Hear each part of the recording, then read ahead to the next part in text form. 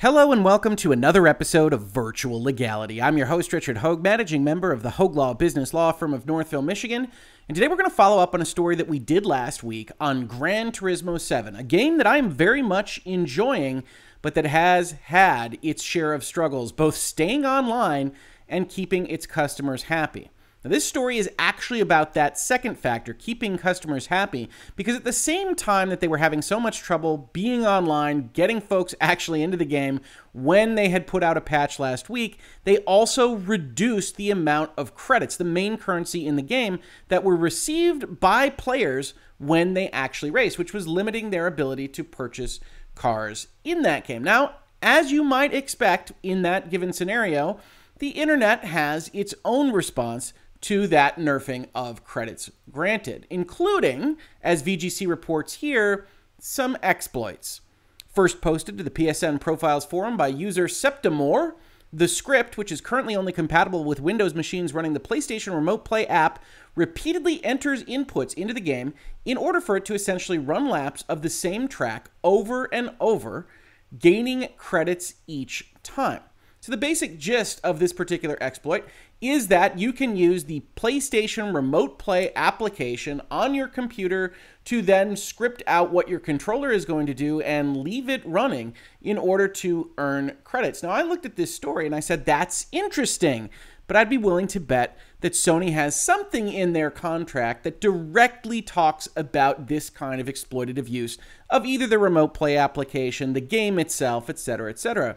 Much to my surprise, the Sony contracts aren't quite as clear as you might expect on this very important point in the kind of live services multiplayer industry. In order to go into that, we have to look at some of the contracts we've looked at before. So we've got, again, the Gran Turismo 7 page. We've got all the stuff we've talked about before. Online play optional, bit of a misnomer in my opinion. But if we scroll all the way down past all the marketing content, all the things they want to sell you, you get to everybody's favorite section of one of these pages, which is, of course, the legal terms. If we look here at the legal terms, you see it directs you to the software license, usplaystation.com/software license, which is exactly what we looked at in that original video talking about exactly what this game was.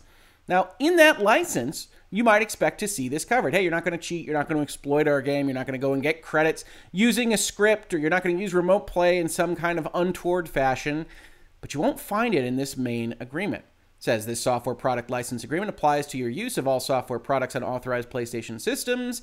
Your use of the software is also subject to the terms and conditions set forth in the PlayStation Network Terms of Service and User Agreement, the software license agreement for your PlayStation system itself, the system that runs it, and the PlayStation privacy policy. So there's other agreements that are what we call incorporated by reference in terms of law, and those are also going to apply to your use of this game, which means we have more to read. Now, we can strike out a couple of these. We know the privacy policy isn't going to apply, but ideally, for something that's important, it would be in the baseline license, or it would be a restriction on the grant of the license that they afford you. Grant of license, the software is licensed to you, not sold. SIE, Sony Interactive Entertainment, grants to you a limited non-exclusive license to use the software for personal use on your PlayStation system. It talks a little bit about using their share or create button, and then it says, any rights in the software not explicitly granted to you in this license are reserved by us, SIE, including rights to all intellectual property contained in the software, and you agree not to do bad things. Rent the software to other people, lease, sublicense, modify the software, create derivative works from the software, create or make available unauthorized mods, or copy, publicly perform, or broadcast the software without the express prior written consent of SIE LLC. Now, those are restrictions that kind of dance close to, but don't exactly hit the target of somebody running a script to emulate controller inputs while playing the game on remote play otherwise legitimately. It's not really modifying Gran Turismo. It's not really decompiling it or otherwise doing any of these very bad things. It's an unauthorized use of script, but it's not an unauthorized modification to the software itself. So this is a kind of uneasy application of the language. This isn't what you want when you're looking at things, right? Lawyers write up contracts and they try to anticipate every possible issue that could happen, but they're human beings and they try to anticipate things from their own knowledge base. And This is the first piece of evidence that we've seen in this particular context that Sony isn't really a live services company just yet. They aren't really dealing with, hey, we've got this virtual currency. Hey, how can people exploit that? We should probably have a paragraph that says you can't just do anything to go and collect that. You can't use bots. You can't do scripts. You can't do these various things.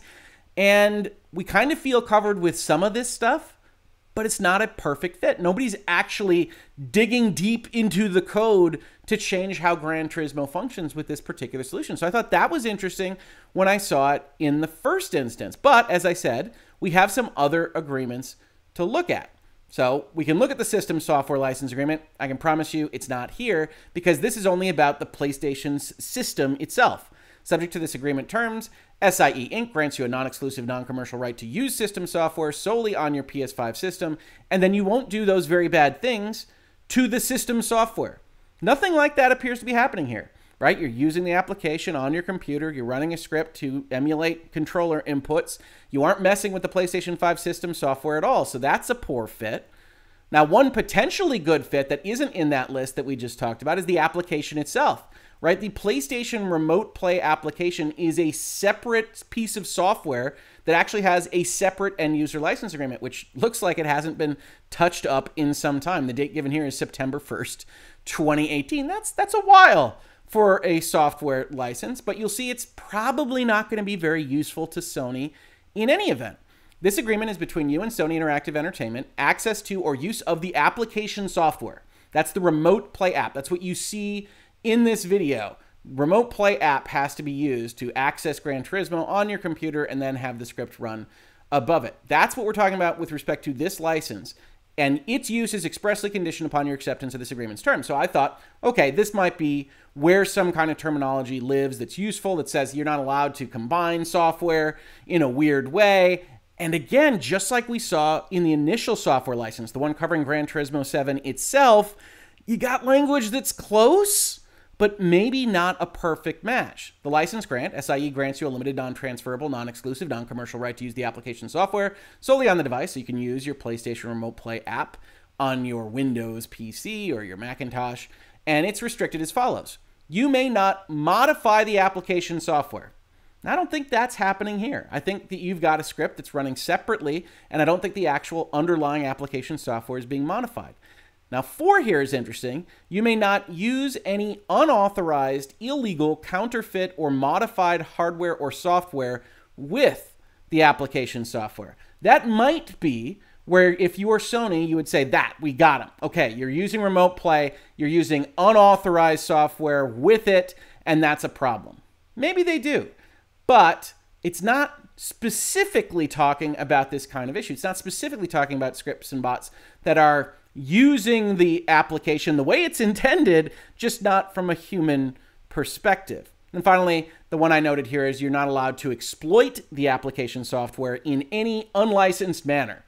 Now, these are the restrictions in the license, so that's a weird umbrella term that just kind of refers back to itself. I'm not sure that that's very helpful, but certainly exploit is the kind of word we're looking for. We're looking for cheating. We're looking for exploit. We're looking for bots. We're looking for scripts. We're looking for references like that.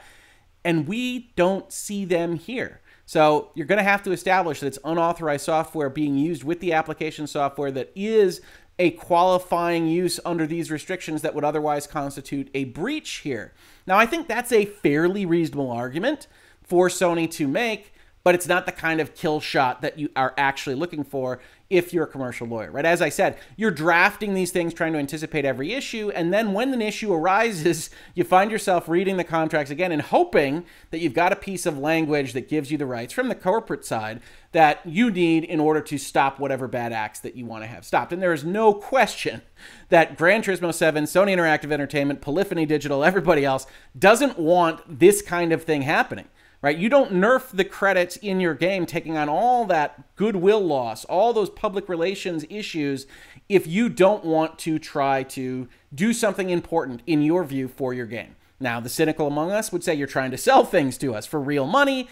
I think the note that was given that says, well, we really just want people to race different ways to get cars and we want them to have value and rarity, etc.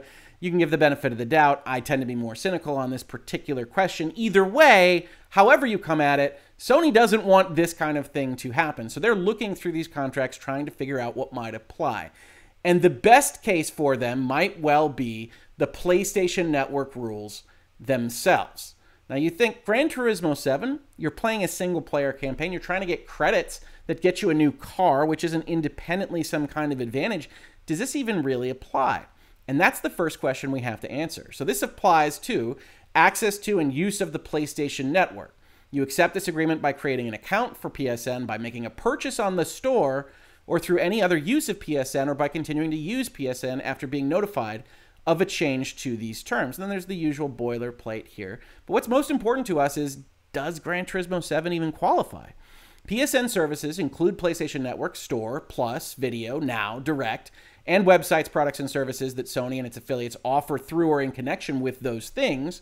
And then the content we're referring to includes the games, music, movies, services, currency, vouchers, communities, and other digital products or content through PSN, presumably made available through PSN. It's not really much of a sentence there, but legalese being what it is, if you bought Gran Turismo 7 on the store, the PlayStation Store, it is a PSN service, and PSN content is everything that you acquired through those PSN services. So strikes me that Gran Turismo 7 probably is PSN content. Certainly the coins that you would buy for real money that you'd have to interact with the store directly are, but is the game itself. More questionable is if you bought a physical copy of the game and then you bring it in and then you put it in your PlayStation 4 or your PlayStation 5, are you now dealing with PSN content? You didn't buy it from the PlayStation Store. Are trophies enough? Is the fact that it can use your username enough? Let's say you never go on multiplayer at all. Now, of course, part of this is that the game itself isn't entirely clear about whether or not it's online or not, right? We've talked about this before, but if you look at the Gran Turismo page here, this says effectively online optional. And we know that Sony knows how to write these differently. We know that its third parties know how to write this differently. If we look at, I don't know, Destiny 2, we see that it says online play required. So we know that you're going to have to interact with Sony's multiplayer service, with PlayStation Network, with potentially the store. We know that when you're talking about Destiny. It's entirely unclear when you're talking about Gran Turismo. Making things more complicated, Gran Turismo goes down when the PSN goes down. As PlayStation Lifestyle reported earlier today, PSN is down following the latest PS5 system update. Sony's had a little trouble with patches and updates in the last week, and they reported that as part of that, Gran Turismo 7 went down with it.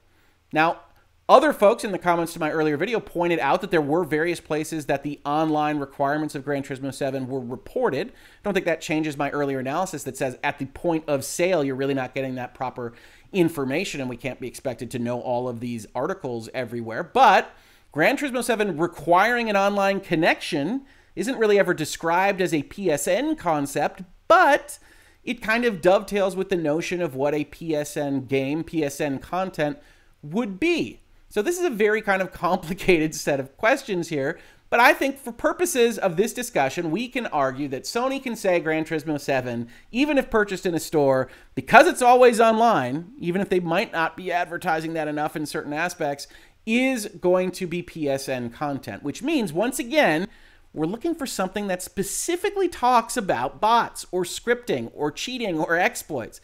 And we find something a lot closer than the baseline licenses in, unfortunately, the very generalized Code of Conduct section in their PlayStation Network rules. Now, if we scroll down a little bit further in this Code of Conduct section, we'll see the sections that are remotely close to what we're looking for. So section 510 says, do not cheat, okay, or use any bugs, glitches, vulnerabilities, or unintentional mechanics in content or the PSN to get an advantage or to gain unauthorized access to content. Now, they're not breaking in to Gran Turismo 7. Is this unauthorized access if you go and collect coins and buy a car that you couldn't have bought if you didn't do this particular exploit? Maybe. What does it mean to cheat? Certainly the immediately following list from do not cheat is about problems with the game itself, bugs, glitches, vulnerabilities, unintentional mechanics in the content. This particular solve for our lack of credits doesn't actually implicate bugs or anything like that in Gran Turismo 7. It's just controller inputs using a remote play functionality. How about do not use unauthorized software? Again, just like we talked about with respect to the application, the remote play application itself, that's close, right? You could say that the script is unauthorized software that's interacting with your application, with your underlying software, with the PlayStation Network in an untoward way. And that's going to be a pretty solid argument, but it's also a couple of steps removed from actually saying what is happening here. So it's not a perfect one. Do not use unauthorized software, including non-licensed peripherals and cheat code software or devices that circumvent any security features or limitations included on any software or devices. Now, is this circumventing limitations? I don't believe it's circumventing security features.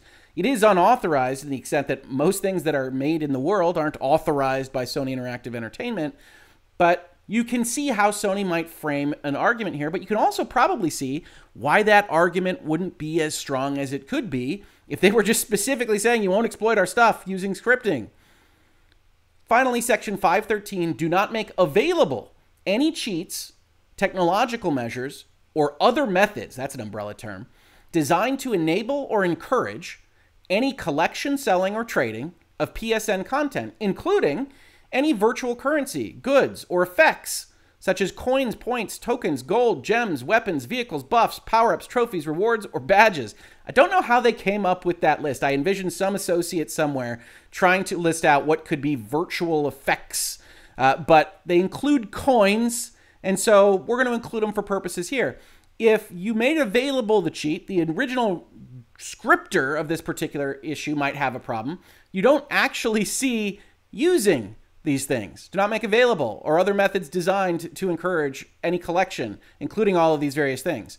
Do not create or participate in any exploitation of price differences of virtual items by any means, which isn't happening here at all. So you've got these kinds of answers that are close, and the unauthorized software one is the closest, but they also appear to just be gliding around the edges of an issue like this. So when I read that article, when I was about to tweet about it, I was looking at it saying, okay, I'll find the sentence that says, you won't do these things, and I will put that out there for people just so that they know it. And it became a video because I look at this and I say, well, Sony isn't actually covering exactly what they want to cover. Doesn't mean they won't be able to have a cease and desist letter or win a lawsuit even, but it's several steps harder than it otherwise should be. And what do I mean by that, really? Well, we can look at a couple of examples, right? We can look at how Blizzard, for instance, treats World of Warcraft, and we can see what this looks like when you actually are considering the problem from a legal point of view. Blizzard may suspend or revoke your license to use the platform if you do the following: create, use, offer, promote, advertise, make available, or distribute the following, or assist therein. Cheats, i.e., methods not expressly authorized by Blizzard influencing or facilitating gameplay, including exploits of bugs, thereby granting you and any other user an advantage over other players not using such methods, or bots. Any code or software not expressly authorized by Blizzard that allows the automated control of a game or any other feature of the platform. For example, the automated control of a character in a game.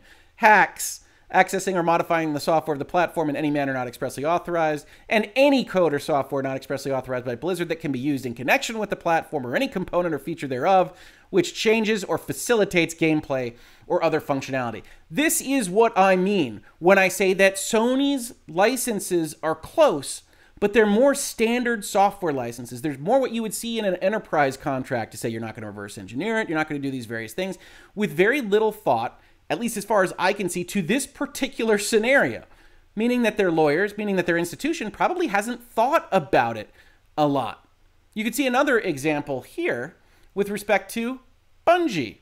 You will not, in a very similar kind of concept here, license restrictions do the following: display or use any part of the program except as expressly authorized, and or hack or modify the program, or create, develop, modify, distribute, or use any unauthorized software programs to gain advantage in any online or multiplayer game modes. Right now, that's actually expressly limited to online or multiplayer, but we are in fact looking at the Destiny license. So they're pretty much covered there. As we said, Destiny, very specifically, online play required. But you can see in both Blizzard's terms of service and Destiny's terms of service here that they included the language that specifically talks about the problem here, which could be ascribed to a sophisticated party like Sony. If a court were to look at this and say, look, you have all these other examples, you know how to write something like this, and yet when I'm reading these various sections, you aren't exactly saying that. You've got this unauthorized software, but you then bring in cheat codes and peripherals that don't actually talk about the gain. Hey, you're just playing the game. You're playing it in an automated way, and these other companies have figured out how to talk directly about that. If you aren't doing that, a court, I could imagine, could say, well, if you didn't write it that way, you must not have meant it that way, and we can't just apply these umbrella terms in a manner that the other party to a contract like this one can't understand. And why is that important? Because Sony claims a whole lot of things if you breach this particular section. Violations of our code of conduct may result in moderation action, that makes sense, taken against your account or your PlayStation devices. They can kill your console access. We may also notify law enforcement or another appropriate government agency. Wow, that seems like a big deal. When?